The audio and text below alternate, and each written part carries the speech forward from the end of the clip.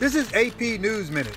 In a time of plague and raw division, President-elect Joe Biden is appealing for unity in a Thanksgiving Eve address to the nation. He's asking Americans to still our spines for a fight against the coronavirus that he predicted would continue for months. President Donald Trump uttered one falsehood after another as he baselessly claimed that he won the 2020 election instead of Joe Biden, as he called into an event organized by Pennsylvania Republicans in Gettysburg. Trump's election lawyer, Rudy Giuliani, attended the event to continue his quixotic and dangerous quest to try to overturn the results of the Democratic election. Millions of Americans are taking to the skies and hitting the road ahead of Thanksgiving at the risk of pouring gasoline on the coronavirus fire.